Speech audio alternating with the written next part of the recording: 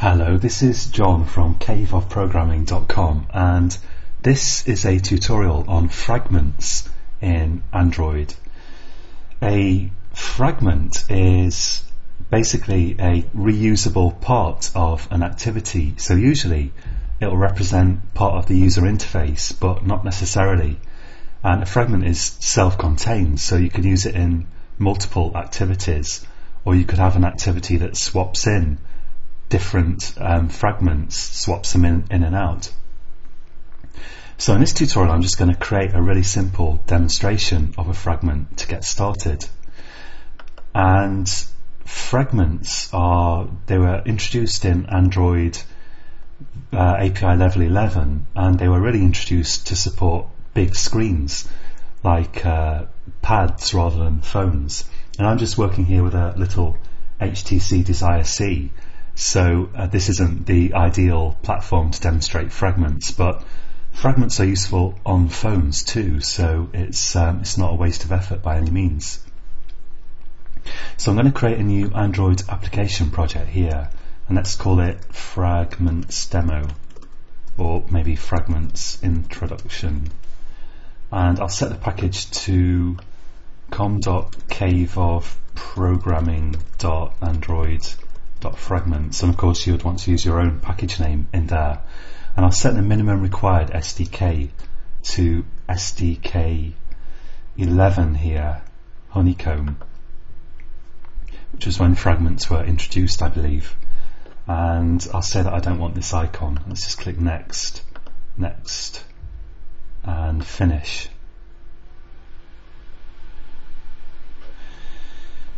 Now let's start off with a fragment class. So what I'll do is I've got a bunch of Java courses, and I'll create a little fragment to start off with that displays an icon for my course and some text introducing it.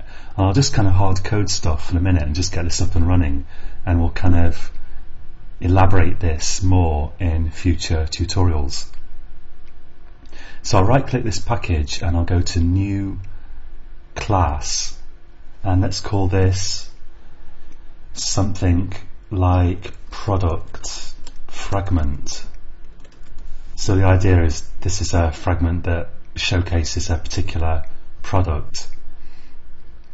And I'll change this superclass to fragment here, fragment, and I'll just click browse and select Android.app fragment and click finish. And now let's right click and go to source, override implement methods. And there are three particularly important methods here that we might want to override. And one is onCreate, and that's where you would do any kind of initialization, non-view initialization anyway. And then we've also got onCreateView, and this is where you create the view for your fragment if it has a view. And onCreateView can return null if your fragment doesn't have a view, but usually it will do. And we might as well also override, although I probably won't use it here, onPause. And fragments actually have their own life cycle, and if your parent activity is destroyed, the fragment will be destroyed and so on. But fragments can also be destroyed and paused and so on separately to the activity that they're in, and a fragment can be removed from an activity, for example. So because an activity or a fragment, if it's going to be destroyed, if it's going to be stopped or destroyed, it will first go through onPause. onPause is a really good place to save any data that you need to save. I probably won't use it here, but we could put a comment here, save data if necessary. And you would probably only want to save small amounts of data in there. And if you have a lot of data to save, then you want to be saving that as you go along when your fragment is actually active. Of course, it's the same with an activity. I'll leave super.onCreate in this onCreate here, and we could put more initialization here. So let's say here initialization here, and here in onCreateView, that's what I'm going to use in this tutorial to create my view. So let's return null for the moment just to get rid of this compile error, and I will create a layout for this fragment. So I'll make this a visual fragment. So I'll right click layout here under res, and I'll go to new Android XML file, resource type layout, and let's call this product fragment.xml, and I'll base that on relative layout, I think, although you could use any layout, and I'll click finish. And I'll just do something really simple here because I don't want to take up time just with kind of doing basic layout stuff again, but I'll have an image view here, image view, and let's give that an ID. So I'm defining the ID, so I use plus there, and let's call this image, and I'll say that the layout width is wrap content, and let's make the layout height wrap content as well,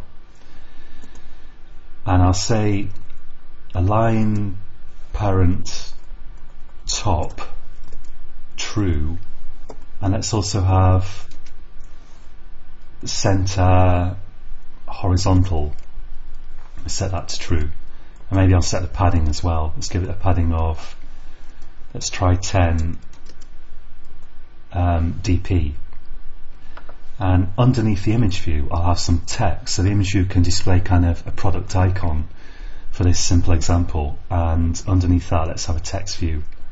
So let's say text view, and ID I will make text, well let's say ID title, just for the moment, title, and again the layout width and layout height I'll set to wrap content. So let's just copy those and paste this in here. Let's have central horizontal as well, and let's try the padding. I may delete it later, and I'll also say layout below, and I'll say that I want it below the image here, so below ID, below ID image. Let's save that and see how it looks. Okay, that's okay. I probably need to set a content description here, so let's just say content description product image, and I'll just do Control-1 and add that to strings.xml. Okay, and this is all just stuff that we've seen before basically, but the difference is it's going to be in a fragment. So now I'll go back to my fragment, product fragment.java, and in here we've got an inflator already. So I can say view equals inflator.inflate, and I'll use this 3-argument version which is used in the example on developer.android.com, and for the resource here I'm going to say r.layout.product fragment, which is the XML that I just created, and for the view I'm going to pass in container here, which is this view group that's passed in, and I'll say attached to root false, because apparently the kind of fragment will be attached to its root container anyway, so you don't want to do it twice by setting this to true. And actually I found you can set that to true or false, or just use the 2-argument version. It doesn't seem to make a difference, but probably it does behind the scenes, so let's just stick to what we see in developer.android.com, which is this version of inflate. And I'm going to return the view down here, and if you want to do view related initialization, then you're going to have to do it here, because here you've got your view. So let's just do that, and for the moment I'll just do something really simple. Firstly, I'll get some icons from my various courses here. So I've got let's see, I've got an Android course, and whoops, I mean to open it, Android course and a Java beginners. If I could just highlight these, it would be good. And servlets, swing, threads, and maybe that's it. Okay, so let's just copy those. They'll certainly do anyway. I'll just copy them and I'll go to Eclipse, and I'll just create a sort of, I'll right click res here and I'll go to new folder and create a folder called drawable, because I'm not going to bother creating different resolution icons here. And I'll just right click drawable and I'll paste them in there. So here are my icons. And now let's set the image. Let's get the image view here and set the image on it. So I'll say image view equals typecast image view view.find view by ID, because we need to use the particular view that we're creating, inflating here, and we need to call find view by ID on that. And I'll say r.id.image. That's the ID of my image view, and I'll add the import for image view. And let's also get the text view. So text view, let's call this title view equals text view view.find view by ID r.id.title, and add the import again. And for the image view I want to set a drawable, so I'll say drawable icon equals get resources dot get drawable, and to get drawable I pass r.drawable dot, and let's just set initially the let's set this swing icon, and so I'm just using the icon that I pasted in. And now I can say image view dot set drawable, set image drawable, that's the one, icon, and I can say title view dot set, and for the moment I'm just going to do set text, and I'm just going to hard code some text here. So let's just say swing mastering Java swing for the title. This doesn't really matter, just so that I have something to display. And now, so I've got a complete fragment now that should work, and now I can include that in my main activity. So let's go to the activity underscore main.xml and look at the XML view here, and I'll get rid of the text view here, and instead of text view I'll say fragment with a lowercase f, and I'll add an ID here, and let's set the ID to, let's set it to product, maybe just product for the moment. I might change it later. And I have to set the name, so Android : name, and I'm going to set that to my fragment class.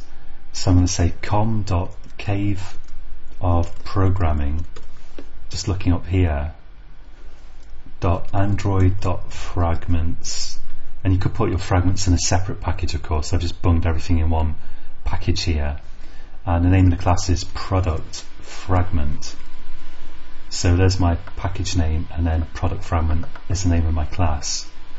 And let's lay this out somehow. So I'll say layout width is wrap content, and layout height. My laptop here sounds like a helicopter, but never mind, it's really noisy. And I think that's all I have to do. So let's just run this and see how it looks. I'm going to run it as an Android application, and what I'll do is I'll probably create like a couple of fragments, and we'll have them communicating with each other and stuff like that. But initially I just want to show you how to get one basic fragment up and running. So let's go to my screencast, which is down here somewhere. There it is. And here's my fragment.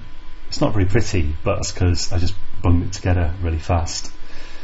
And I could do some things to make it look nicer, like for example maybe set the text color to black and set the background of the relative layout to white. So I'll probably do stuff like in the text view, say text color equals Android color black, and on the relative layout here I might want to do something like background equals Android color white, stuff like that. Possibilities are endless really, but you get the idea. So that's a basic fragment, and we'll go on to do some more stuff with fragments in the next tutorial. So join me again for the next one, and until next time, happy coding.